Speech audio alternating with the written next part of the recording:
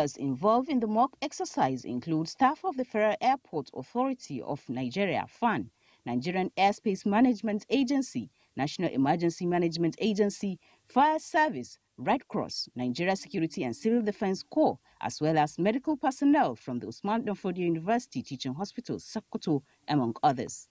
The binary simulation exercise is aimed at improving response time, identifying gaps, and ensuring conformity with aviation regulatory requirements by enhancing collaborations among airport staff and emergency responders. We need to test from time to time the ability of our personnel, our equipments, in order to be able to attend to any emergency that might occur. It's a simulation that we normally carry out after every two years to test the capability of our firefighting equipment, our communication radios. After this exercise,